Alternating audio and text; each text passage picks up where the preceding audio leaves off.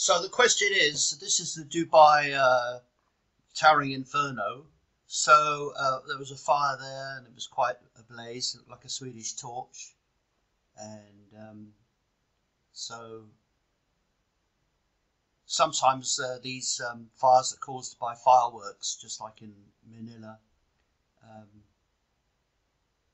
I'm not a killjoy, but I don't like encouraging people to do stupid things. And unfortunately, being drunk and being in a group and fireworks, it's a pretty bad combination. So this was what happened in Dubai. But the question needs to be asked, why the building didn't suffer a complete structural collapse. We have similar elements to what we saw in 9/11. Don't forget, the World Trade Center was a much bigger building than this. We have the thick black smoke, which is what we saw on 9/11. Okay, both from the World Trade Center, Twin Towers, and the Building 7. This type of smoke is indicative of a cool fire. It's a bit like you try and start a bonfire using wet wood. You get that kind of smoke. It's not hot. It's certainly not hot enough to. But I mean, I'm not surprised. I mean, the fact is, the media should have been shocked that the building didn't collapse. I mean, it should have been. This is the next day, obviously, but as you can see, there's smoke coming from the building, but the building is still in position, and there's no real reason to think that it's going to collapse, is it? And I mean, I'm sure the Americans wouldn't suggest that Arabic building standards are better than theirs.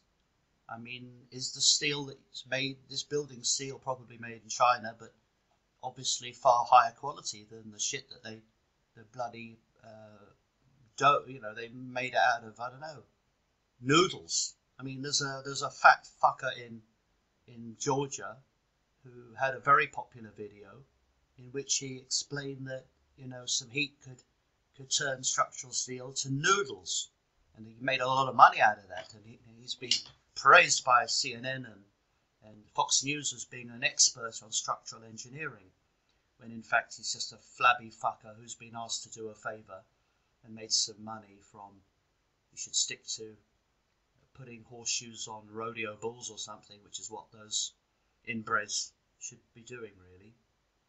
But this is the night before, and pretty big fire, I'd say. I mean, obviously only on one side of the building. Thankfully, no one was killed, although someone had a heart attack.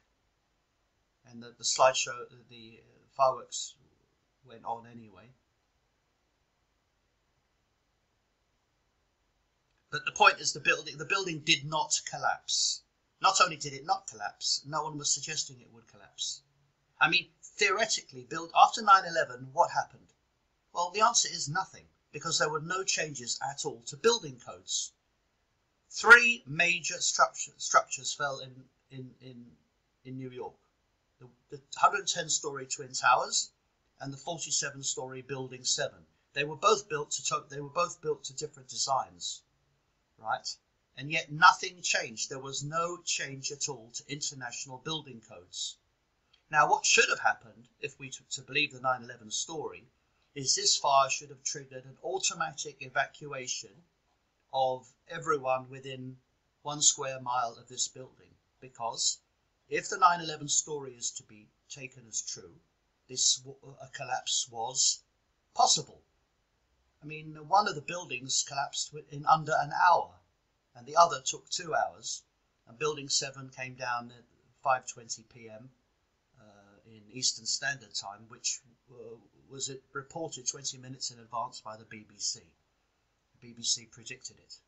How clever of them. How clever that they know it's going to happen.